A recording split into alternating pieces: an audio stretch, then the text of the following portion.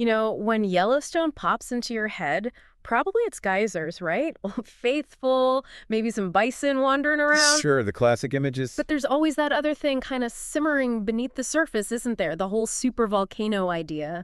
It definitely gets people thinking, and maybe a little worried. Exactly. Like, is that ground about to, do something dramatic?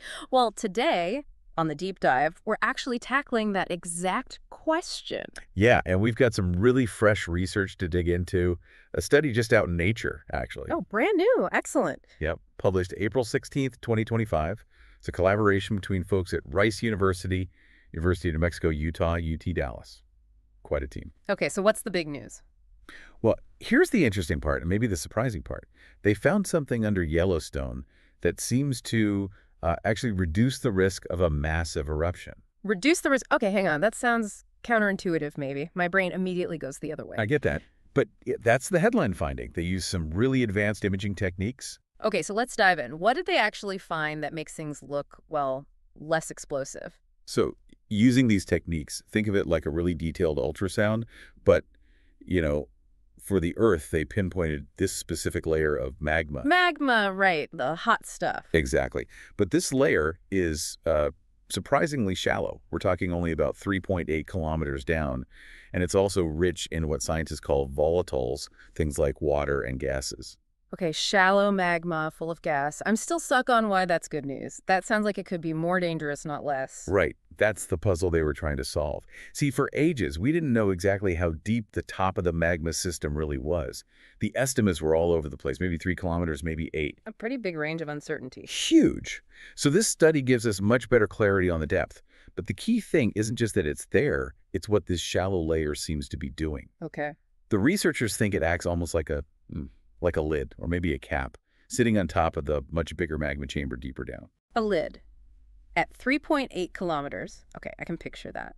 But how on earth do you even see something like that? You can't just drill down there. No, definitely not. They use something called controlled source seismology. Controlled source. Okay, what does that involve? Well, imagine a really massive truck, like 53,000 pounds massive.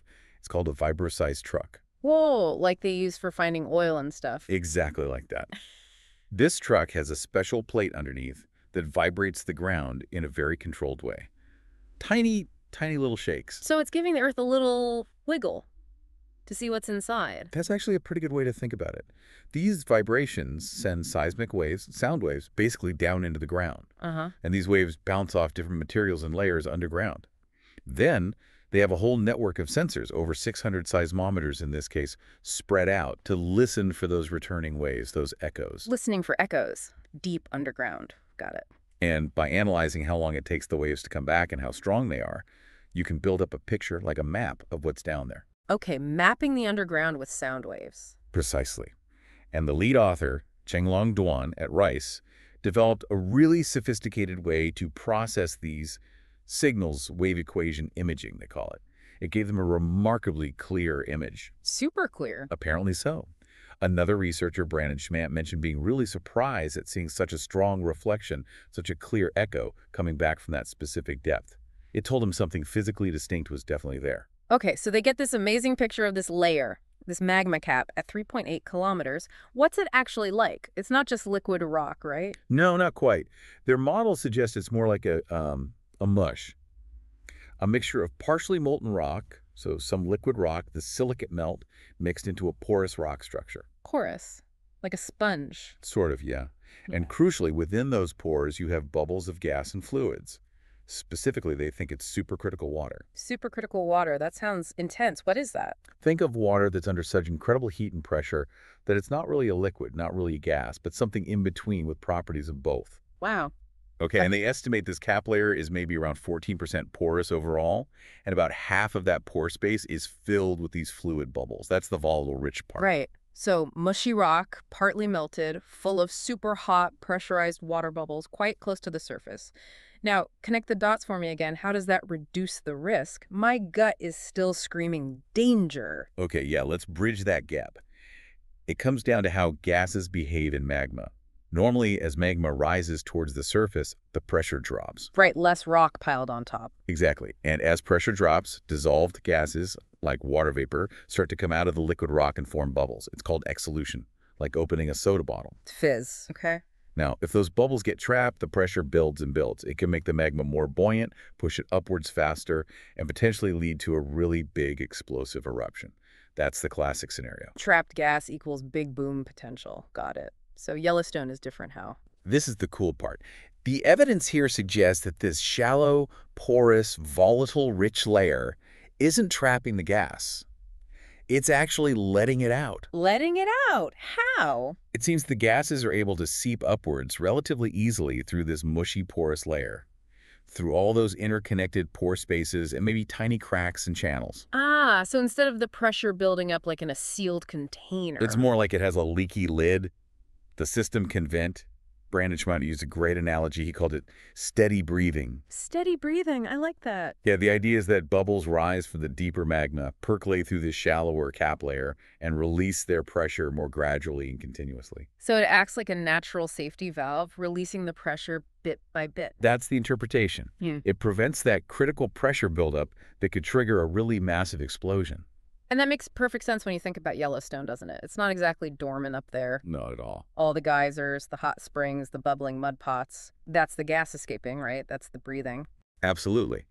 Those famous hydrothermal features are basically the surface evidence of this exact process, the ongoing venting of heat and gas from the magma system below. Okay, this is genuinely fascinating. It really flips the script on how I pictured Yellowstone's plumbing. But wow, doing this research must have been tough. Oh, for sure.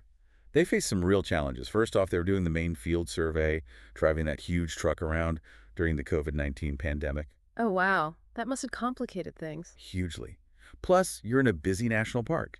They could only operate the Vibroseis truck at night and only along certain roadsides to minimize disruption to, tourists and wildlife. Night shifts in Yellowstone with a giant vibrating truck during a pandemic.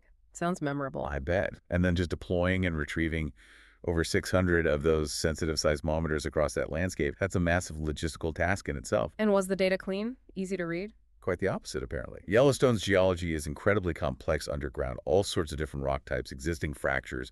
It messes with the seismic waves. Ah, so the echoes get jumbled. Exactly. They describe the raw data as very noisy. Chenglong Duan apparently spent a ton of time figuring out how to filter out all that noise. What did he do? He actually adapted a clever signal processing trick, something called the Stalta function, and built it into his wave imaging algorithm. It helped isolate the faint reflections from the magma cap from all the background clutter. So real perseverance needed, not just fancy tech. Definitely. It highlights that combination of cutting-edge tools and just sheer dedicated effort to make sense of complex data. It's pretty incredible what they can figure out miles beneath our feet.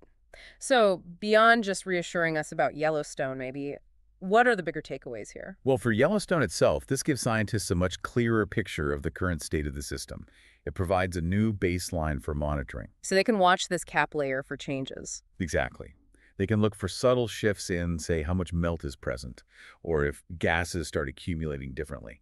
That could potentially give warnings if the system starts to change in the future. Makes sense. And more broadly, it just showcases how powerful these advanced seismic imaging techniques are becoming. They're not just for volcanoes. Right. You mentioned oil and gas earlier. What else? Well, think about safely storing carbon dioxide underground. You need to know the structure precisely, or finding geothermal energy sources, or understanding earthquake hazards in other complex areas.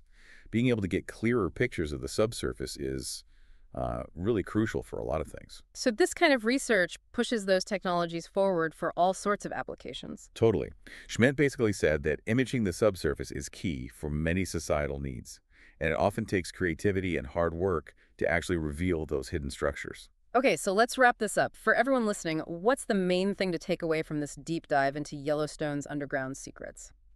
I think the key takeaway is this discovery of the shallow magma cap, this sort of mushy, volatile, rich layer. And crucially, that it seems to be acting like a leaky lid, letting gases vent steadily. The steady breathing. Exactly. Which suggests that right now, the system is relatively stable. And the risk of a, caldera-forming supereruption is lower because that pressure isn't building up catastrophically. It's just a fantastic example of how science can uncover these hidden mechanisms, even in places we think we know so well.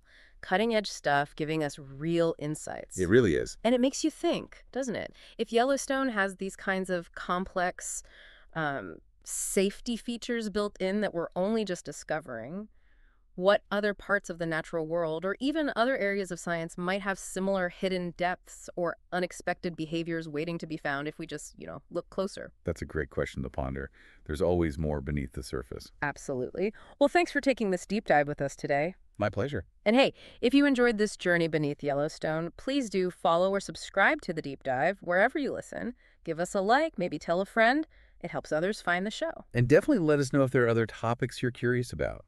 We're always looking for ideas for future dives. We are indeed. We might even find some interesting resources or links related to the topics if you want to explore further yourself. But until next time, keep asking questions.